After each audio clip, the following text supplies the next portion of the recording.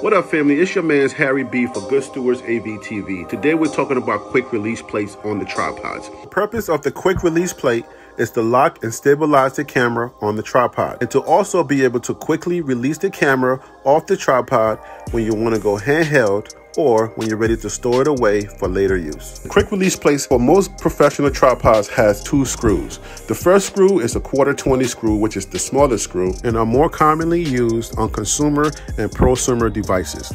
Put into layman's terms, 1/4 screws are more commonly used on your everyday devices that requires a screw.